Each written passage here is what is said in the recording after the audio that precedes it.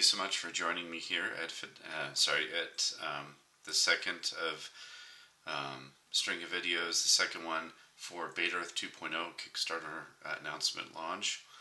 Again, the Kickstarter will be launching, I think it's December 25th, actually Christmas Day, that I'll be having it launch. And I did already introduce sort of what we're doing with this, sort of the Kickstarter campaign, what the game's about, sort of the cards in the game, the anatomy of them, and sort of deck construction for this game. That was all covered on that first video, so please, if you don't know any of that, please look at that first video. But this one is where I'm coming back to actually show you how the game is played in detail, so that you can get an idea of how this works, how the game plays, and how that's going to really benefit you in understanding what, again, this is all about. So we're going to jump into it. This is a literal copy of the exclusive game mat that's going to be offered on the Kickstarter here. Again, as part of what you can do for one of the pledges. Again, this is something that we're offering and allowing sort of get the hype going. See, it's actually very beautiful art, incredibly beautiful art, and actually art from one of the cards in the game. So we're going to just run through it. So, as I mentioned, assuming you have a complete deck here, a constructed deck, all players who are involved in that are going to bring their deck to the table with whatever deck they've constructed. First step for game setup is you're going to have this done at the same. First step is you're going to randomly determine who is the starting player. That can be determined randomly, however the group decides. That's done first before you reveal anything, before you show anything. Just randomly decide in some way who goes first. Second part is this will be done at the same time. All players involved in the game will go through their constructed deck that they brought, and they're going to go through and grab. Any one location that they want. So for this deck, I'm going to go ahead and grab the vault, and you just put it into play in one of your location areas. And I wish it would stop getting all blurry. Sorry. Okay. So you're going to pick a location from your deck. All of them are going to pick their location at the same time but not show it, and then they're all going to lay it down at the same exact time. So you'll just lay it down, and that's the second step. Now, players can have the exact same location. No location is unique. They're all non-unique cards. What that just theoretically represents is that, again, these areas in general are very large areas. And so if you have two different players with a vault location that they start out with, it just means that in this very vast, large vault area, you've got two different areas where things are happening or occurring. So anyway, so it doesn't matter if they're duplicates. So everyone selects their location at the same time and then reveals at the same time the location will start with. Then you go into one of your two different location spots that you can have during the game. That's step 2 of setup. Step 3 of setup is then every player is going to go ahead and, again, reveal at the same time their chosen protagonist. In this deck is Cain. So you're going to put your chosen protagonist into your HQ, which is just located off to the left here. You're going to put into play your protagonist. You put them, and you can do it any way. You can have it this way, face up for the game, if you prefer to have all the text there right up front. Or if you prefer the picture and have that showing all the time, you can do it that way. But the point is your protagonist will be in your HQ when you set up. Then, at this point, in player order, going clockwise with whoever the one who has initiative is, the one you chose to have the initiative who goes first,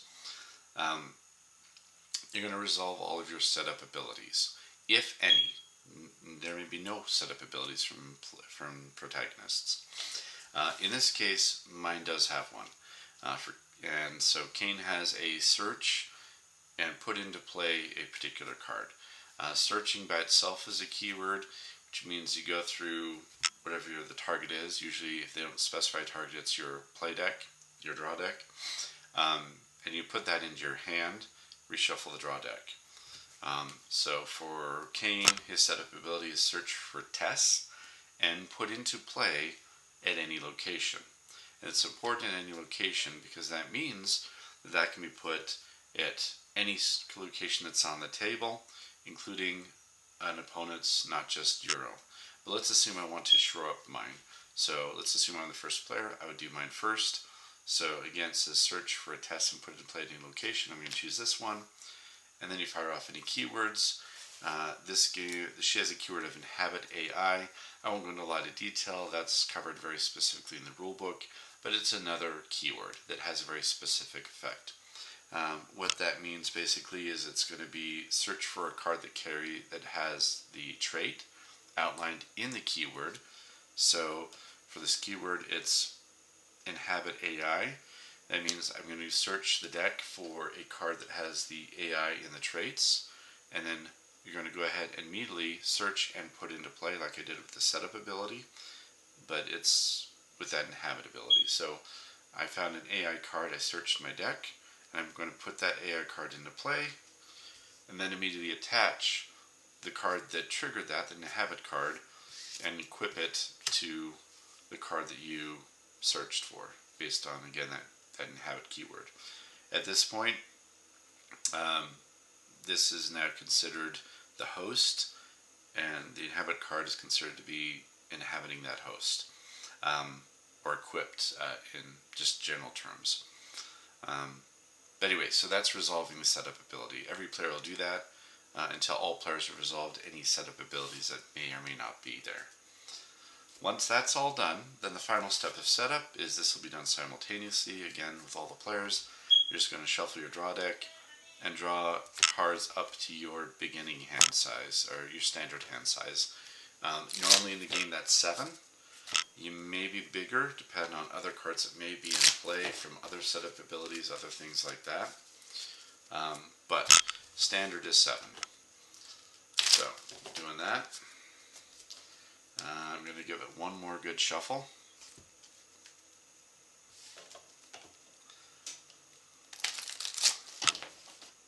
Now, something I need to say right away is having some kind of a play mat with designated areas is not needed. That's just a nice bonus feature for if you do that pledge that includes it, or if you add it as an add-on, if you're not doing the full, all 3 levels of the pledge.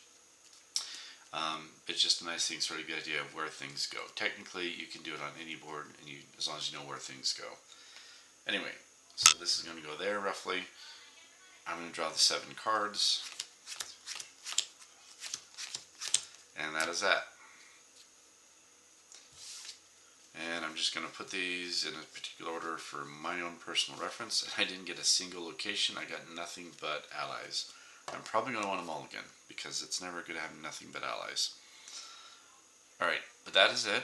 I did my setup ability. That's done. We are good. Everyone's done setup. Setup is done. So now let's get to the actual gameplay. The game is going to be made of player turns, and every player is going to run through their turn until it gets to the end of it. Then we go to the next player and just keep going around until someone achieves victory. I already outlined this, but I will re-mention this. So a victory in this game is to be the first to reduce all opposing opponents, and usually in a 1 versus 1 game it's just the opponent. But if you reduce all opposing endurances to 0, or be the first to reach 20 victory points. So again, reduce all opposing endurances to 0, or be the first to reach 20 victory points. That's how you win the game. So let's start. Assume again I have the initiative. Usually what's going to be helpful is to have some kind of a counter to show who has the initiative if it's a multiplayer game. If it is a one-on-one game, it's a little easier to keep track of initiatives, so you may not need anything to mark anything. And then you're going to want to have a counter for your life, and a counter for a way to count up all the victory points that you get. Another counter that might be helpful is to keep track of how many allies you've played in a turn, and that's because there's something known as an ally limit, both in playing of allies and having allies in play. And I'll go over that when we get to the main phase, where we talk about things that you can do, actions. But that's about it. So just to go through my example here that I just mentioned. So we are going to go with the 2 counters that I mentioned.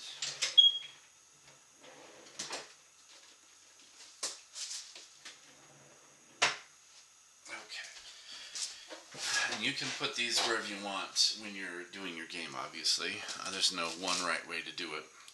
So I'm going to use this counter for my health. Again, every player starts with 20 endurance. So there's my 20 endurance. I'll just put it below my HQ next to my hero there. And then I have a 0 on victory points. I'll just put this below my destroyed pile over here, or somewhere close there, probably more like the corner over here.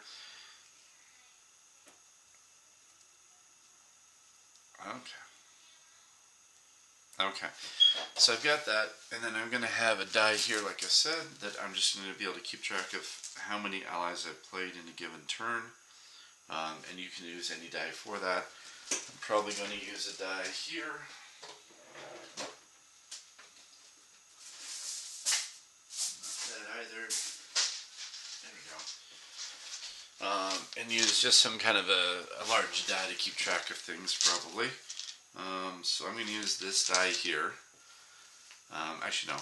I'm going to use that for a different reason, which I'll talk about later. So, let me just do this. It's a lot. I need something that's not that. Okay. So I'm going to just use this die to keep track. And after each ally I play, I'll count down from the 3. And will be an easy way to keep track of everything. So I'll keep this to the side. I can actually put it down there. And that's it. Actually, there's one other thing I am going to do.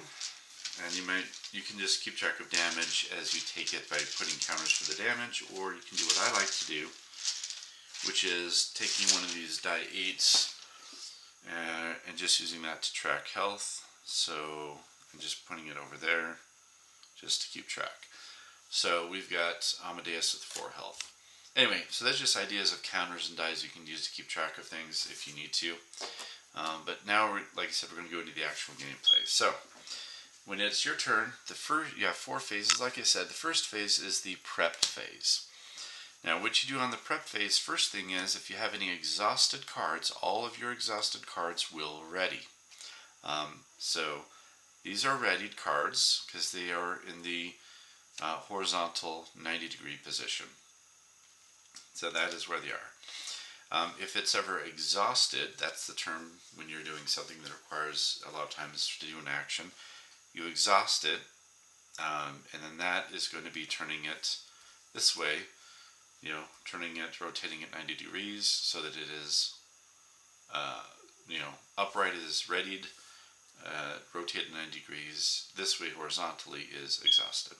So again, anything exhausted, you will ready. That's the first step of the main phase. Then the second step of the main phase is you'll go ahead and score victory points at any and all locations that you control. As you can see, this one has a victory point total. Let me just bring this up here so that I don't cause any issues here. So this victory point total is 5. So that means that during this step, the second step of the prep phase, I am going to score 5 victory points. So I'll do that right now. So I'm going to go ahead and take this. I'm going to move the dial up to 5. So I have scored 5 victory points. Again, that's the second step. If I had 2, I would score whatever that total was for victory points. So you score victory points at locations you control. That's the second step of the prep phase. Then the third and final step of the prep phase is you're going to discard any and all cards you don't want to keep in your hand and redraw up to your current hand size. So I think I'm going to go ahead and discard Soldier, Corsair,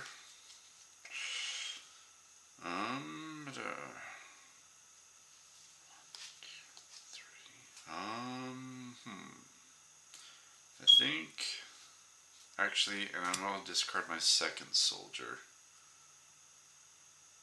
Yeah, I think. So what do I want to do? Now I'm going to keep the other soldier. Okay, so I'm going to discard 2 cards. So I will discard those 2 cards into my discard pile, and then draw up to my hand size, which is 7, which means I'm going to draw 2 more cards. And unfortunately, I only got 1 location, so this is not a great example. Okay. So I've done my final step of the prep phase. Now we go to the main phase. And this is where the meat or the juice or the real body of the gameplay takes place. So now they're at the main phase. The main phase, we can do one of many different actions. And the way it works is this is the only time during a player turn wherein all players in the game have an opportunity to act. Unless the one universal exception is instant effects, as can be played at any time by any player, at any moment, because they are like interrupts. Alright, or any ability that says at any time. It's treated as an instant. So, what we're going to do is we're going to go ahead and just sort of lay out the groundwork here. So, I think what we're going to do... Alright. So, yeah, okay. Alrighty, so what we're going to do here is look at actions here. Now, on the first main phase of the game, there's one restriction: no combat actions may be initiated. So you can't initiate any combat actions on the first phase of the first main phase of the game. No one can initiate combat.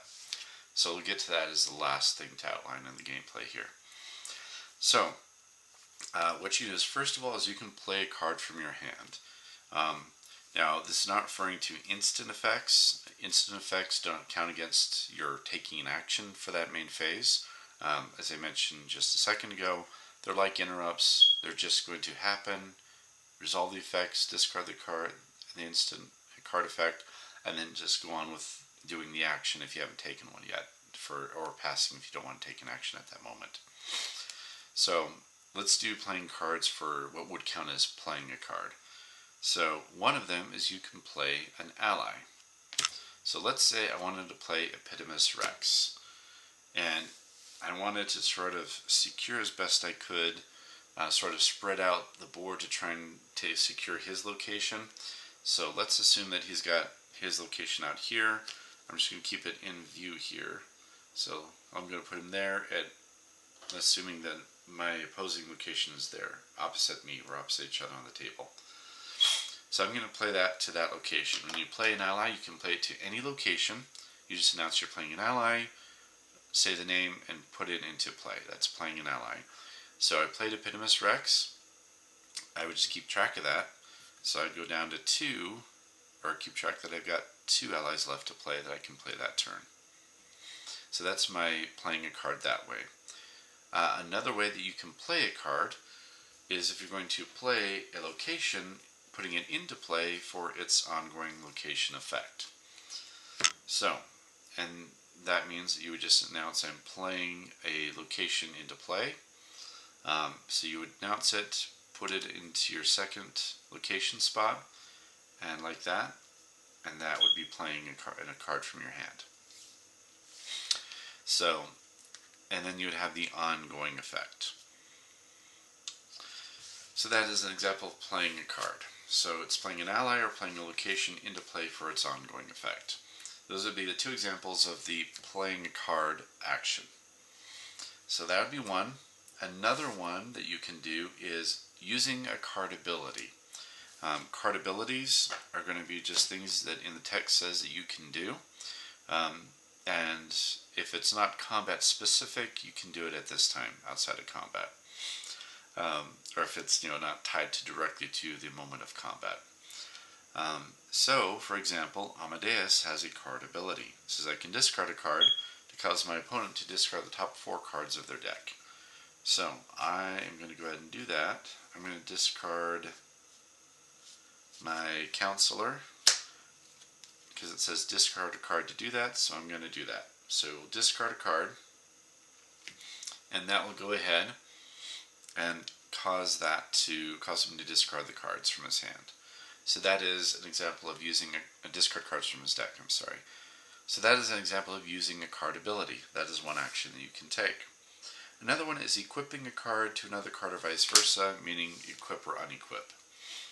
So I'll cover equipping, and I did cover when I covered the card anatomy in the first video. You'll know what that is.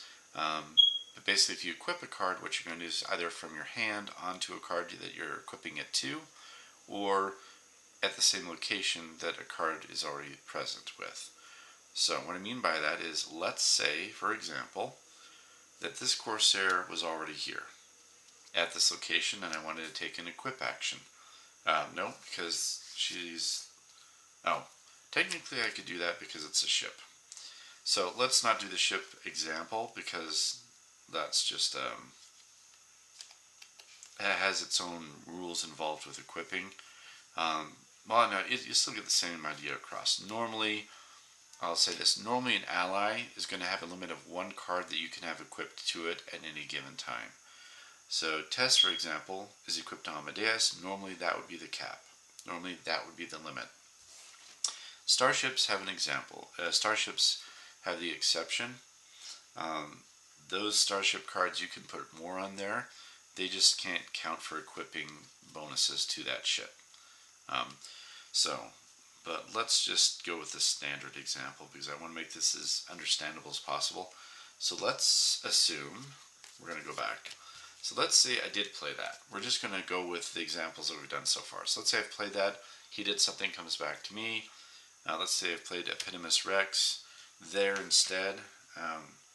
So that was my first, minion, let's say, for example. Let's say I played it there instead of over there after playing this. So let's go back to the equip options. So here's where I can equip. So, actually no, to make this fully functional, we're going to do this. So let's assume that this is the setup when I have the option to equip. We've got these two guys here at the Deserted Planetoid.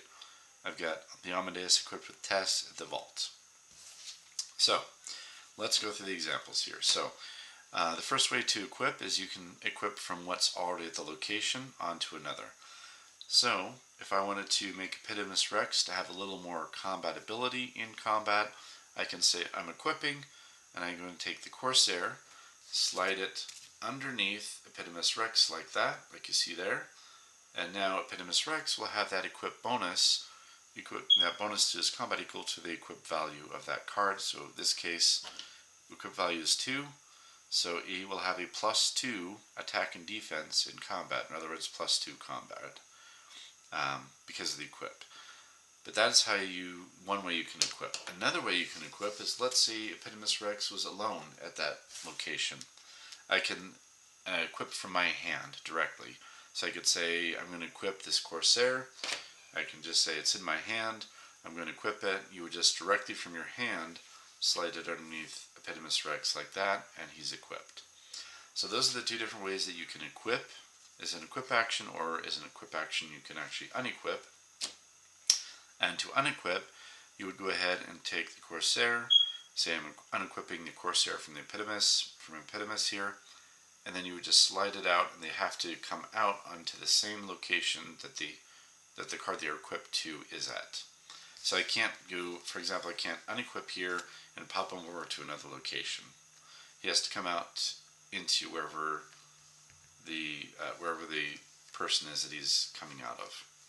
So if I unequipped the Corsair, in this scenario, say they're already there, I would come off like this, and that would be an unequip action. So that is an example, like I said, of equip or unequip. So that again is an action you can do. So just to recap, so far you can play a card from hand, you can use a card ability, or you can equip a card or unequip a card.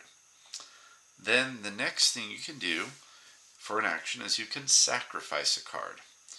Now, we already talked about equip values. Again, that's if they equip to something else, then that comes into play. This value here is your sacrifice value. That is effective if you sacrifice. Now you can, just like equipping, with different ways to do it, sacrifice is one way, but there's different things you can do when you sacrifice. So if you sacrifice a card, I forgot to, no, we're good. So if you sacrifice a card, let's say I'm going to sacrifice Epitomus Rex, then I would go ahead and announce I'm doing that, and then I would go ahead and destroy the card I'm sacrificing. You would then go ahead and immediately resolve what you're sacrificing for. So the first option for sacrificing a card is if you sacrifice it, you're going to go ahead and put that value, sacrifice value, towards claiming the initiative for the next turn. If you do that, you'd want to keep track of that total with some kind of die, with some kind. So let's say I did that. Let's say I did want to go ahead and try to secure the initiative for the next turn. Then let's say I did destroy him.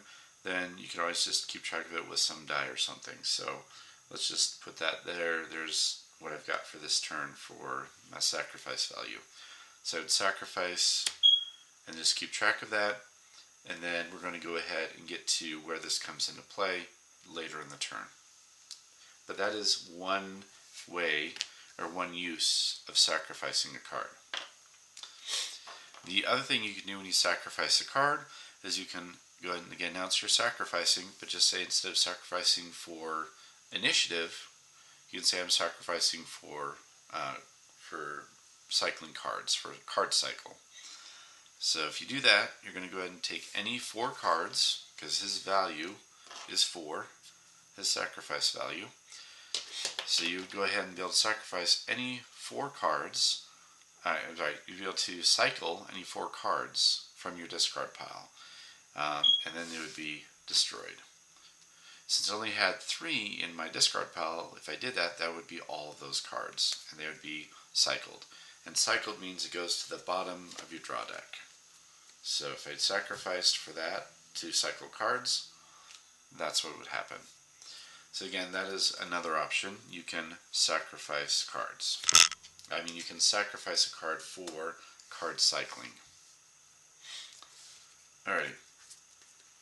So that is sacrificing a card. So that is again something else you can do. And it's blurring up again. I am so sorry. Let me get this to focus. There we go. Alright. So again, oh, come on. I'm sorry, this thing is not functioning the way it's supposed to. There we go. Oh my gosh. Okay. So, that is another option, like I said, is sacrificing a card. That is an action. So it is an action. You have to do that as an action on your turn. Or during the main phase, whether it's during your turn or opponent's turn.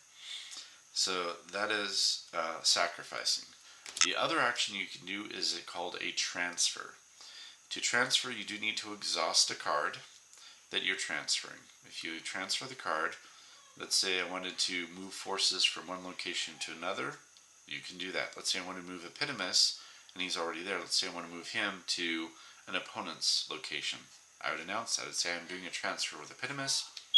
So you go ahead and exhaust, and then move to the location you want to move it to. So I would, in this case, exhaust, move, let's, again, assuming that up here is the, again, opposing location. So I'd go ahead and move it to my opponent's location. That's one way to transfer. Another way to transfer involves the HQ and your protagonist. So the protagonist can transfer as well. So if you want to transfer the protagonist, you would just announce, if they're in the HQ, you would just exhaust, and then move them to the location you want them to be at. So you'd move them, let's say I wanted to reinforce Epitomus, I could move them there. That would be a transfer from the HQ to a location, and then you can vice versa with the protagonist. Let's say he's on the board already, you want to move him back, say he's on the board and you want to move him back to the HQ. So you can go ahead and exhaust and move him back to the HQ. So those are the ways for transferring, and that's what you can do for a transfer. Again, an ally from location to location, or a protagonist from HQ to location, or from location to HQ. And that again is an action. So that is another action you can take. So again, as a recap, you have play a card from hand, use a card ability, equip a card to another card, or vice versa, sacrifice a card, transfer a card, and then the last action you can take is you would go ahead and you can initiate a battle. Again, on the first round of the game, that's not a possibility. But let's jump into it. So how do battles work in this game? So I'm going to just take some examples, and we're just going to run through it. So let's assume that we had some decent numbers here. We're going to just go through. Let's just go with this as an example. Actually, we'll face off with these two. Okay, so we're going to take this as an example of these two. So let's say these are my opponent's forces, and they're attacking me here at the planetoid. So to initiate combat at a location, you're going to go ahead and choose who's initiating that, and you're going to exhaust them and announce the combat. So I'm going to say the Corsair is going to initiate, he's going to exhaust.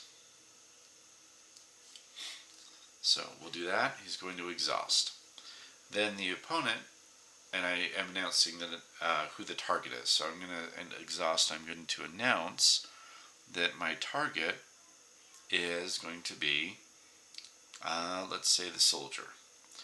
So at this point, as our immediate response to the initiated combat, he can either let the soldier be the target, or he can throw the enforcer in front by exhausting and saying that that's who is going to, be engaged with the combat. Then at this point, it would go back to me, and then I would be able to decide who I'm bringing in. So let's say, though, that he was okay with that, and he said, okay, fine. And so he did go ahead and let me attack the soldier as the target. If he does that, if he does not throw someone in front, the one who's being targeted in combat will be exhausted regardless. So they're going to exhaust their character, that again was the target of the combat. So we're going to exhaust the soldier. So that's what we're going to do. So that's what happens, and then, so that happens and goes to me, and I want to try and beat, so I'm going to go ahead and exhaust Epitimus Rex, and actually, technically I wouldn't have even started with scenario because I don't have a lot to fight with. So, anyway, so I'm going to just slide this over just so you can get a general idea here. Okay, so I'm going to exhaust Epitimus Rex as joining the combat as a combatant. At this point, it goes back to the participant. Back to that player. And so, at this point, he can go ahead and let the enforcer join by exhausting to join the combat, or he can just say pass. If he passes, it goes back to me in this little mini combat exchange. And then I'd be able to use a game ability that's combat specific, or play some other card that allowed me to do something. And then, but why would you not want to throw everybody in? I'll tell you why. And this is why. So let's assume he wanted to take the more risky route. So he decides, nah, we're going to go ahead and, actually no, we're going to go back here. No, we'll just keep going. So he decides not to join. He passes. It goes back to me. And I say, okay, I will pass. So he passes. I pass, goes back to him, and then he has a chance to now do something or pass again. So whether it's in the combat exchanges or in the main phase itself, a passing does not forego you being able to do something for the rest of that combat or main phase. Passing only ends things if it is the final pass of all players passing consecutively. That's the only time it ends that combat and or the main phase. So I passed, went back to him. Like I said, he could choose to pass and end the combat, or end this part of combat, or he can again do something. He's going to pass, and I'll show you why he would maybe want to do that. So he does go ahead and he passes. So we both pass consecutively. This part of combat's over. So we've done abilities. We've engaged who's going to engage. Now we go to the comparing totals in combat. Now this is a totals scenario, so you're going to look at all totals. So the soldier is a 2-2. 2 attack, 2 combat. My stats is going to be the Corsair is a 2 attack, and Epitimus is a 1 attack, so the total is 3. You attack and you compare stats in this way, in this order. You compare the attacker versus the defender's defense, and then you compare the defender's attack versus the attacker's total defense. So again, I'm 3 versus 2. The difference is 1. I'll throw 1. We'll be assigning 1 damage to the soldier. So we'll resolve that when we compare totals. After we both compare totals.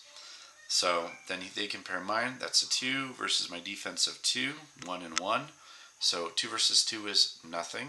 So I will take. So there will be no damage assigned to me as the attacker. So we've compared totals. Now we assign damage.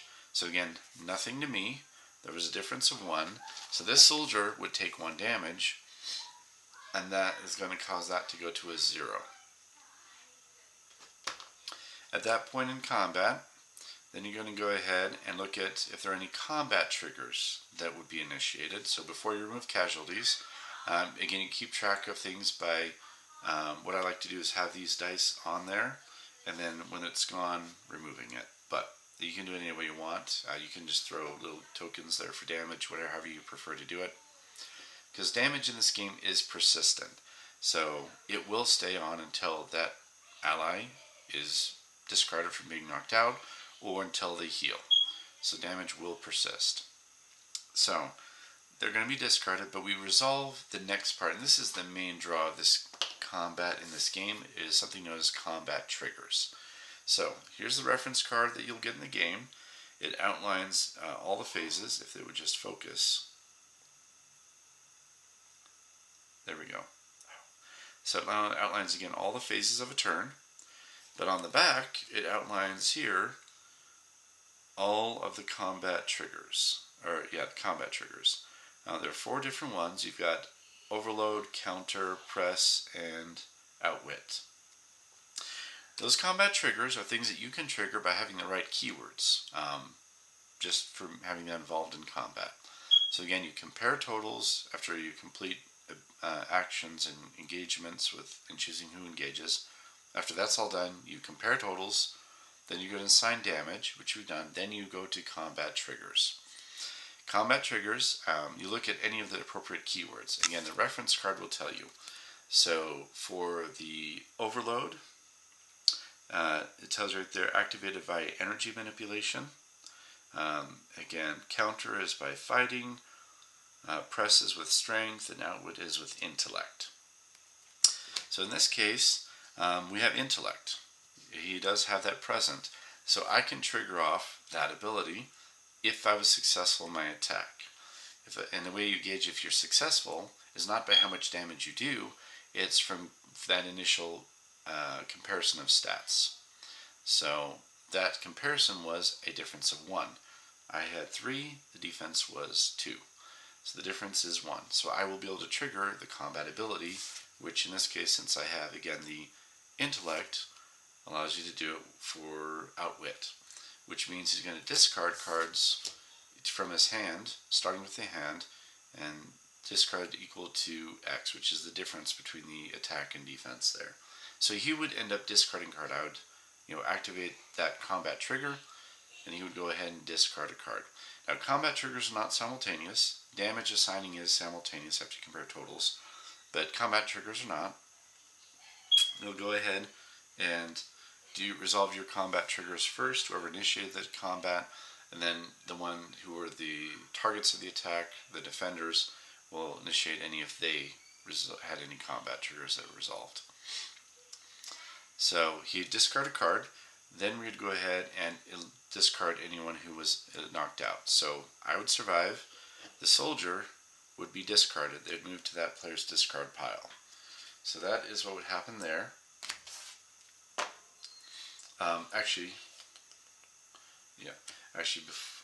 Before I do that, I would actually have an option, because of an ability to play any kind of instant effect or combat trigger at this point, but we'll assume we didn't, and we just resolve. I'm just trying to give you a basic idea here. Now, that would end that combat. Then we'll go back to an action, and at this point, my opponent would be able to take an action. As you can see, there's a location where I've got exhausted characters, And we have, yes, we've got exhausted characters, and you have an unexhausted character. So you can hit face on your opponent if you have if you're not opposed at a location. And it's different from control. Control means like this. Control means, again, there are no opposing characters at this location, so I control it, which would give me the victory points. Hitting face, your opponent's face, or hitting their endurance directly, does not require it to be uncontrolled. It just requires that there be no opposition. In this case, everybody here is exhausted. So that means that he, this enforcer, can do an attack that's unopposed. Hit face. So basically at this point it goes, we completed the combat that I initiated, it goes to him, he decides to initiate combat on his end. So he's going to, for in this example, exhaust the enforcer and do an attack at me at face. There's no one to block, so I would take damage equal to the total attack. In this case it's 1, so I would go down 1 on my endurance to 19, and I would just mark it. So I would go down to 19 endurance. That would resolve that combat. So that in a nutshell is combat. Again, you're looking at combat triggers, comparing stats, removing casualties. You're just going to go through that's the combat process. So I hope that was clear. If it's not, please feel free to ask questions in the comments. I'm more than happy to answer those. But that's combat. So we're going to go ahead and just assume that all was done. There's nothing else. Let's assume that it came to me and I decided to pass. And then let's say he decided to pass, and that ended that main phase. So let's assume everyone passed. Once everyone passes consecutively, just like if all people involved in combat pass consecutively in combat, just like that, if all players in a turn, or all players in a game, pass consecutively in a main phase, it ends that phase in the player turn. So he's going to go ahead and that ends that. We now go to the third of 4 phases, which is the cleanup phase. Now the cleanup phase, the first thing you're going to do is just 2 things. The first is discard access allies. Now I mentioned earlier that ally limit. Again, it's twofold. So it's the limit of playing 3 allies in a turn, but also there is a limit of 3 allies at a given location by the time you hit this phase. So during the turn, you can put it down. You can have present, during the accumulation of turns, more than 3 in a given moment at a location. However, again, if you have more than 3 when you hit that phase, you're going to go ahead and discard down to 3. Now, normally it's not going to happen a lot because of the way things work, and with that ally limit for playing them as well, that's not going to happen a lot. But that could happen. And the reason I say that is there are some cards and effects that allow you to get more out than your standard card play function. For example, the Enforcer here says that may be played from hand at any time, aka like an interrupt. So he doesn't count against your ally limit of playing allies in a turn because he plays at any time, like an instant. So let's say, for example, someone attacked me, and they were involved in the combat, and let's say there were already 3 people. Let's say these 3 were already there. I had them all join, and then I decided to go ahead and play this as an instant during the turn, and then we went to ending phases. Let's say I took no casualties, and let's say we ended the phase, and this is how we are at the cleanup phase. There are 4 allies at this location, so I'd have to discard one. In that case, I would probably go ahead and discard the escort, and that would be discarded, and that would maintain the limit of 3 at the location. So again, discard access allies. That's what you would do. So, discard access allies, So, discard access allies. That's the first part of your prep phase. Of your cleanup phase. Then, at the end of the cleanup phase, so the second part of that, is you draw 1 card. So you would just draw a card from the top of the deck, and then that ends the cleanup phase. And then finally the last phase is pass initiative. And this point is where this comes into effect. So at this point, normally you would pass the initiative to the next player. However, if anyone sacrificed 4 initiative, then you would need to compare initiative, that sacrifice value. So if whoever sacrificed the greatest in total sacrifice value, for those who sacrificed to gain the initiative, whoever sacrificed the most in value gains the initiative. So that's something to keep in mind. But if there were no players that sacrificed for initiative, then it would just go to the next player clockwise. In a 1 versus 1 game, it would just go to the opponent. And you would just switch off like that, again, unless there's any sacrificing for, initiative. But if that's the case, if again no sacrifice occurred, again just goes to the next person, and that is how you end your turn, by again passing the initiative. So that is, in a nutshell, that is again how you play a turn. I know this was a little bit lengthier, but I wanted to make sure that it was clear, as clear as possible, for again giving you a general idea of how the game works. When you know how the game works and you know what you're doing, the games can go fast, and there's a lot of fun interaction to be had. There will be moments where people sort of take their time to be a little more strategic, because if you've noticed from this run through, there are moments where you want to be as strategic as possible, and it's kind of like a chess game in that regard sometimes, in a lot of ways. So you want to be, aware of, again, multiple factors, but again, it can go pretty quick. So I hope I covered everything. So that again, that is the game. Again, really this sort of highlights things with the combat triggers. Just 2 things to note: if you're doing attack face to the opponent, hitting their endurance directly, then again you don't ever fire off combat triggers. Combat triggers are only used in combat where there is opposition. That's the only time that is valid, and you have to have those keywords present and be successful with the attack. Any attack is still considered successful if it hits face, regardless of being able to play combat triggers or not. Because there are other cards that may play off in later sets down the road that say if combat was successful or whatever, they do something. Now, let's cover one aspect of combat I didn't cover, and that is, let's say that I had my, let's say that my antagonist, sorry, that's a future set, I'm sorry. So let's say that my protagonist was at a location by himself, and let's say that he was being opposed by, let's say just there was a full group here. Let's just bring these in. So let's say he was being opposed by, the soldier, Pedimus, and the Corsair.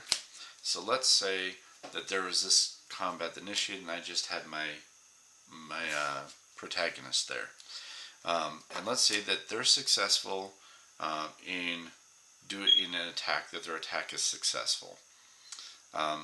So what would occur in that scenario, unlike allies where you take damage and remove casualties, there's no removing of a protagonist from the game into the discard pile normally, because they're the main hero. They don't have a health bar. They have a total endurance that you as the player have. So instead, if the attack was successful and there's any damage to face that's done, or damage done to the endurance, then you would they'd be exhausted from the combat. Sorry. Let me go back. Sorry about the cut. Let me just double check here. Let me just go back and explain. So let's cover the different scenarios. So if this were the case, the attack was made. So let's say he uses the soldier to initiate the combat. Then I have no one there, so I've got to intact Kane. So I would exhaust Kane. There we go. Now, as you notice, this combat's going to be different because there's no health bar he has. There's rather a player's endurance, which represents both his physical health. So any endurance in the game, unlike health on allies, endurance represents several things.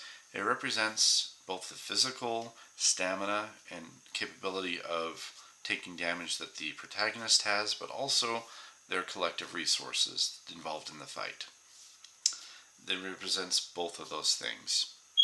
So, as a result of not having not having a health bar, rather this endurance value, what would occur if the attack is successful is, first of all, any successful attack where damage would be inflicted is going to reduce the endurance. It's going to act the same as, again, hitting face, with an exception. This is not unopposed combat.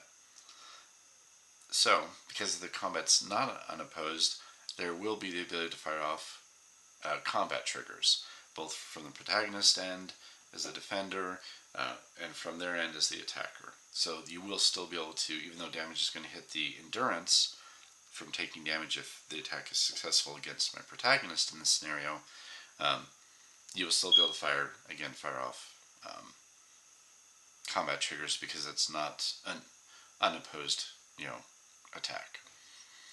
So you would have so you'd have the endurance loss. You would fire off the combat triggers. Now, what occurs with that as well is if the attack was successful, and they're the only ones there, again, to take any kind of damage, and the attack is successful in this scenario, they would also be sent back to the HQ. So you'd resolve the damage, the combat triggers, and pop them back to HQ. So they would go back to the HQ in that scenario.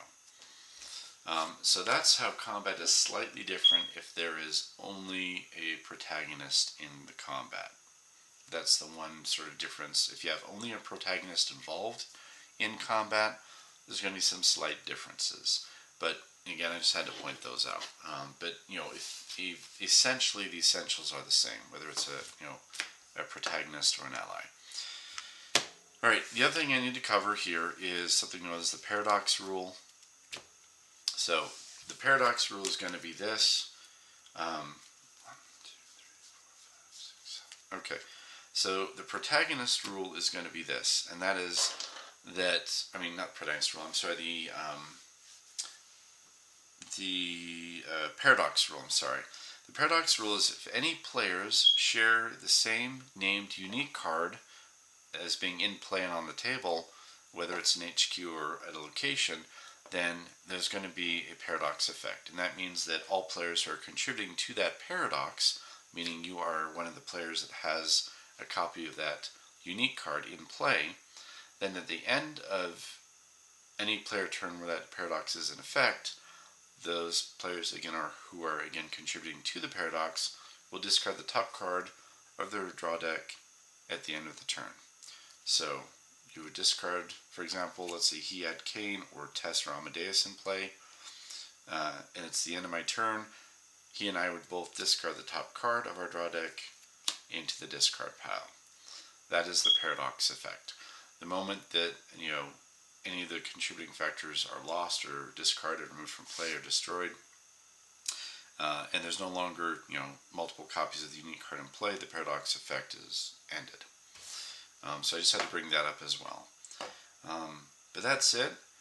That's sort of the run through of the game. I hope that was clear. Hope that gets you excited for all the really huge, endless possibilities with this game, and with everything that we plan to do with this game as we move forward, making expansions and really expanding on this game as it goes along. So I appreciate your time. Let me go back to the